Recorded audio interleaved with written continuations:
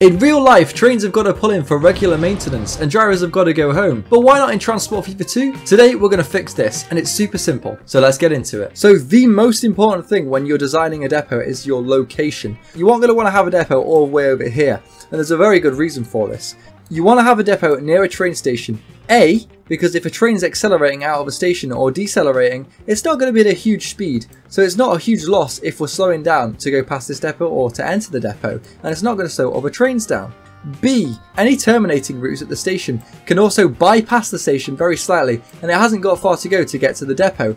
For example, this route here terminates in capital at this platform, but it can actually bypass this whole station and go through here and end up at the depot, which we're going to show off in a little bit. You're also going to want to have the depot as central as possible in your map. For example, this is a very long map, so this is far left and this is far right, and you'll notice the depot sits round about the centre just there.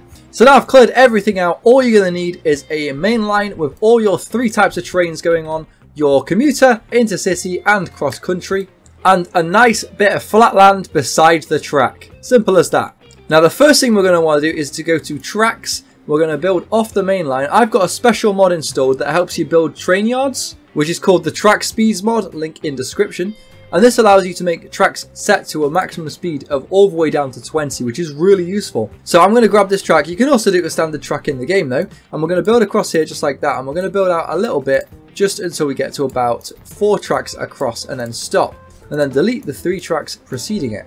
And now you've got a nice perfect parallel track with the main line. So the next thing to do is you want to get a station down. You can actually be really clever here. Honestly, I would recommend using a passenger station for this bit because the stations are actually thinner. You can fit a lot more in there. So I'm going to go and grab this little guy and I'm going to shove him down just there like that. And then I can delete this old track. Now go to configure and we're going to get rid of all the station. All we want is the tracks and one piece of platform with no underpass. Now on tracks again, we're going to get the track we want. We're going to keep expanding this. So we're going to go 1, 2 away from the platform, get rid of the old track now, so it's platform on the end, then add a platform here, same again, 1, 2, etc, etc. You can do this as many times as you like, until a point that is too far for the game, as the game has a maximum limit on size. To get around this, however, there is a way. You can build out really far away from the main line, and then set the station all the way over here, and that gives you some more room to work with. You'll now be able to much further than the other station.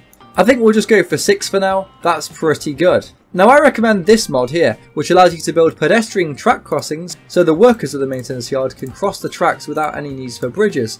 I personally love this mod. I think it's really good, so I'm going to include this, but if you don't want this, you could use a modded bridge or the vanilla underpass. Next thing is to extend these tracks to the length of the longest train on the route. In my case, that's going to be the ICE, which runs on my mainline bullet / cross country service. Now this train takes the whole length of this station, so that's going to be 1, 2, 3, 4, 5, 6 lengths of track. So we've got to add this to the depot as well. So we're going to go 1, 2, 3, 4, 5 and 6 and do this for all of them. If the game's been a bit laggy while you do this, press pause and it really helps. Okay, now that's filled in, you don't add platforms to all of this, there's no need. What we're going to do instead, very simply, is we're going to connect it all together. So grab one nearly in the middle, obviously there's no middle here, but this is pretty much the middle.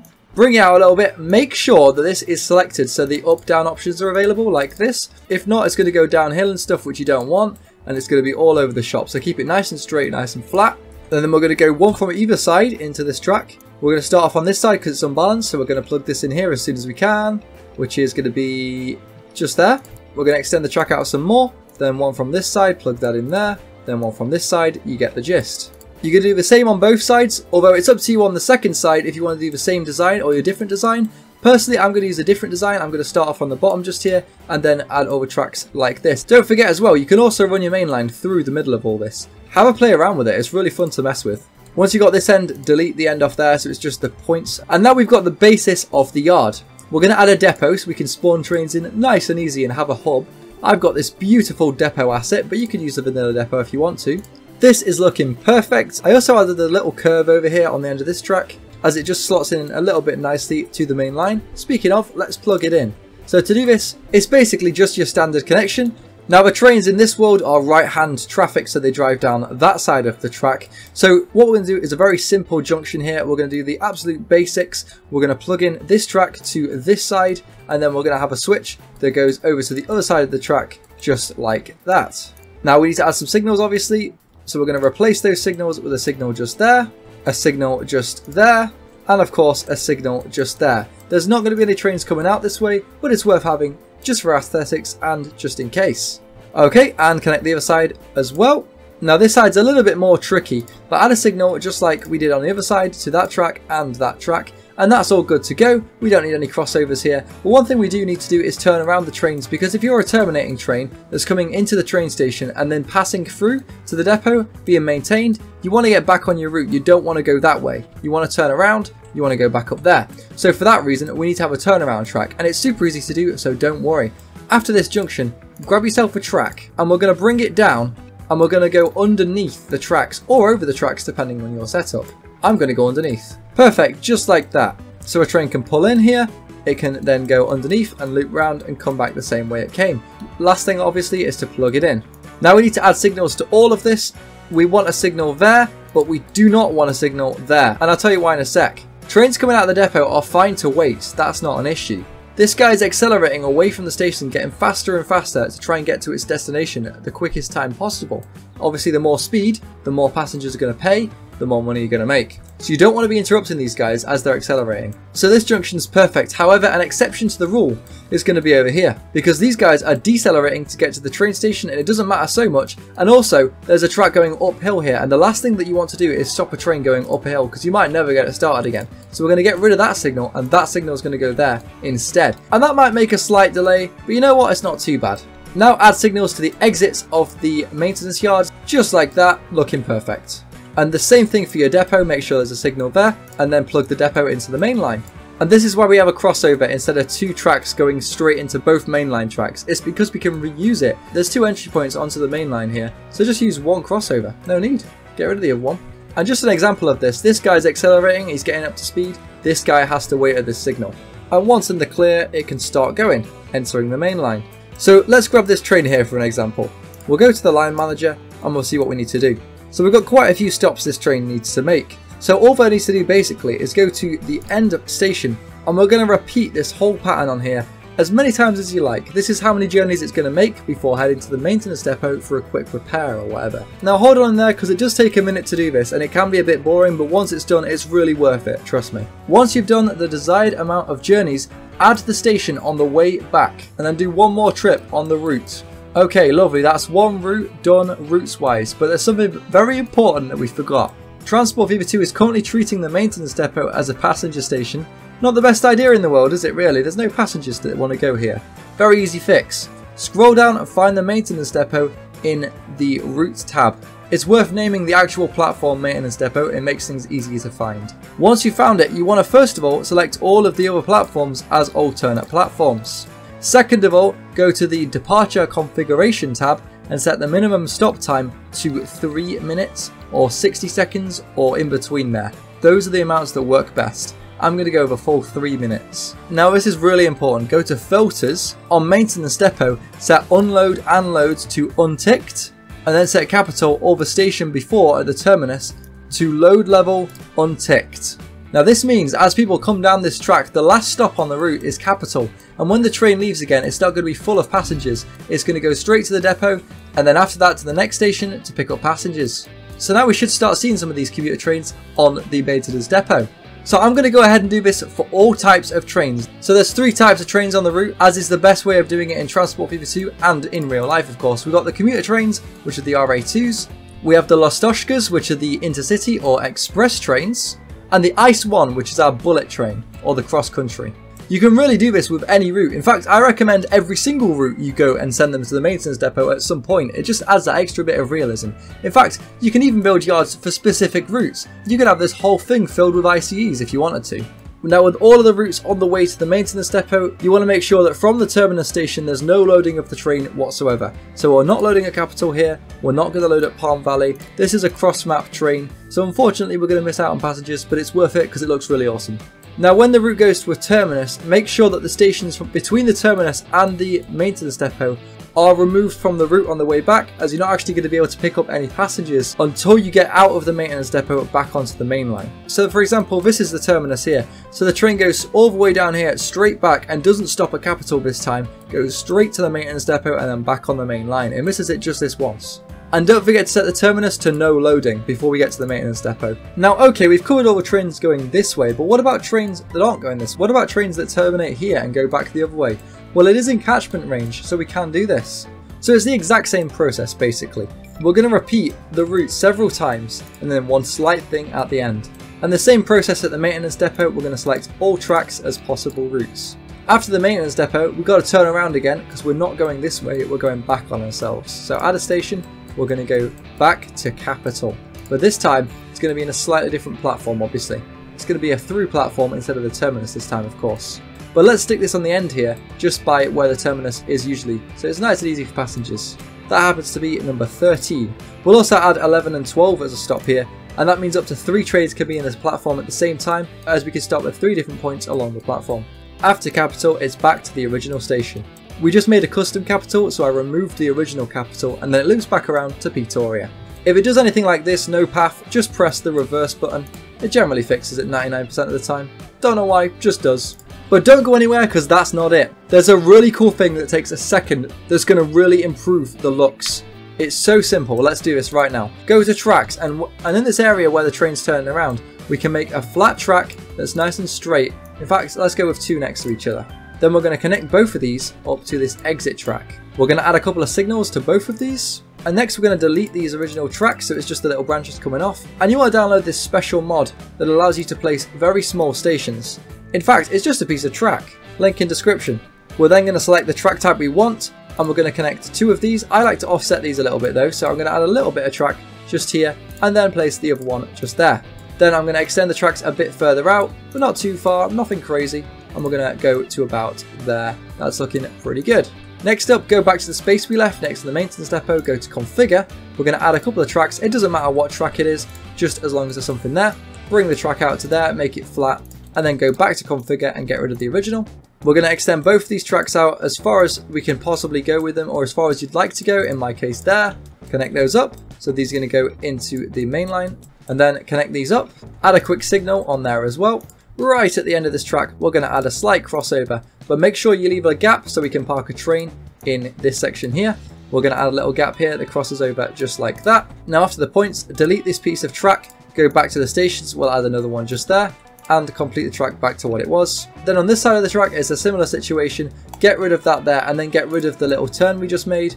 Then we're going to take this about halfway to what it was, go to buildings, place another one down, and then now we should be able to place our junction back in, but this time we have our little platform. Just like that. Lovely. Then connect this back up. This is looking brilliant already. So we're going to create a new route from the rightmost track. That's going to go from there.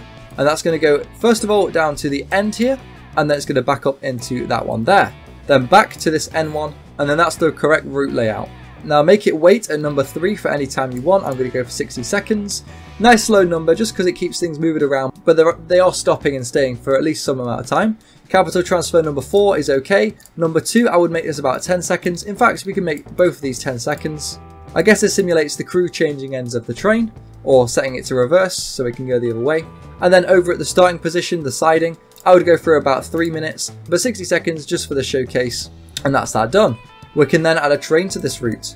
We could use the massive ass depot and turn it around and stuff, but let's just cheat. Let's go to buildings and we'll add a tiny little depot here, like a fake depot, and then we can plug that straight in there with no hassle. So really you can buy whichever train you want. You could literally use the Hushey if you wanted to. Nothing is stopping you, but I would not recommend this one obviously. I'm going to go for instead a lovely little EMD GP9. And do you know what? We'll give it a nice blue colour as well. Lovely stuff. So he's now going to pull into the sidings, he's going to switch into reverse, and then he's going to go back that way, and he's going to stop in the siding, just there. And that's exactly how it works. Now pause the game when he stops in the siding. And this is why. We're going to go to assets, and make sure you've got this mod, which is insane. It literally adds every train as an asset. There's no more mods after this, by the way. This is the last one. Now here are my personal recommendations. You're going to want, under Asia Wagon Cargo, you're going to want the modern fuel tank. I would plug that one in somewhere. And you're going to want the 1850 flatbed, maybe a couple of these little guys. Next up is going to be Asian Wagon Pass. Don't do it in first to last order, mix these up a little bit. So it's not all Asian, then all European, then all American. Mix it in with each other. These are the vehicles to use though. Asia Wagon Pass, we've got quite a few to work with here. So we go for this one. This is a nice little crew car. So this is where the crew could work, right? Another good one for this is this one. You're welcome to choose which one you like, obviously. I'm going to go for that one. This one's a great one, this Russian carriage. So's this Chinese one, and so's this Chinese one. They all look very nice. In fact, you can also throw a diesel locomotive amongst that if you wanted to. Totally up to you. Now, what can we use for European stuff? Well, personally, I recommend going to the multiple units and then getting the double-decker carriage. That's very nice. Don't place them where I'm placing them, by the way. I'm just showing off what you can use. That's pretty much it for multiple units, but underneath passengers, we've got a few more to work with. I would recommend these last two here, but honestly, I usually just use the last one and a couple of these guys, and it looks pretty cool. There's nothing much under cargo for European you can use. You could use this one if you want. This is a nice little utility. This is a utility that sometimes goods yards have. They just have like a little hopper just to carry things around the goods yard, but nothing crazy.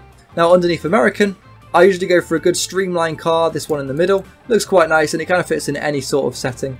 And under cargo, you could also use this tank car as well. It's not too big, not too crazy, fits in it pretty nice. So this is the rolling stock you got to work with. I'm going to put something together real quick. I think that looks fantastic. But we can take this one step further. We can actually add another line in. That's going to give us a little bit more space to work with. So let's add a few more bits to this. Nothing crazy. So that is looking lovely right there. We've got loads of different rolling stock. And if we press play now, any second now, this train's going to disconnect. It's going to go up here. Then the driver's going to switch over to reverse. We're going to go back out of the yard. And we're going to go back to the siding over there where this train can be stored. And we can delete our original old siding. We don't need that anymore. Now this is great and all, but what about moving trains? There's no moving trains in this yard apart from the engine itself. Well, okay, let's do that. Let's pause the game and delete the ends of the active maintenance depot and then go back to buildings, and then we're going to grab a brand new station, but don't use these stations. This time we're going to use the vanilla station. Make it the shortest length possible because we're going to have to fit this in just temporarily, and we slide that in there just like that. We're then going to bin all the crap we don't need. All we're looking for really is just the track and platform. Now that's in, we can reconnect everything back up. Now that's all in, we've got a second slim station. We can go back to our route, add a station, and this end station, not the main station, the end one, and then set this alternate platform to any of these guys along here. 60 seconds or thereabouts. Can't be too long because if trains are going to be stopping here, you don't want to be blocking them up. This is just a visual thing. It looks like our turnaround route's automatically going back on itself. We don't want that to happen, so we're going to create a quick waypoint at the bottom of this hill, and we're going to add that as a quick checkpoint to go by before we go back to capital, so making sure we're going the correct way down the track. Perfect, that is now all ready to go. So stick a quick depot on the end of the leftmost track here. We're going to buy a vehicle. Take your pick, anything you want out of here. In this case, I'm going to go for the China Railways DF5. We'll stick that on to, in this case, line 2. And get rid of that then. Now, what this guy's going to do is he's going to wait here in this siding. And when he gets a command, aka when he's waited enough time, he's going to go out any second now. And he's going to leave towards the main area of the maintenance depot. Basically, where the trains are going to stop is going to be here. And they're going to come right up to this point here. And then this train is going to choose a platform.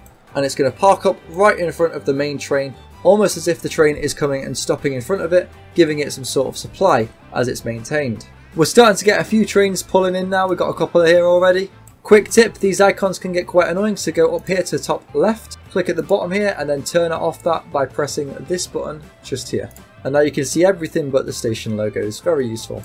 Make sure to use the paint tool underneath assets to give this the nicest look possible. I've used a mix of gravel, scree, and ballast. Underneath the tracks, I've used the dirt. But this depot isn't going to make you any money, it's actually going to lose you money. And that's why you need to watch this video, which shows you the best possible design for a cargo station. And it works really well alongside this depot, so definitely check this out.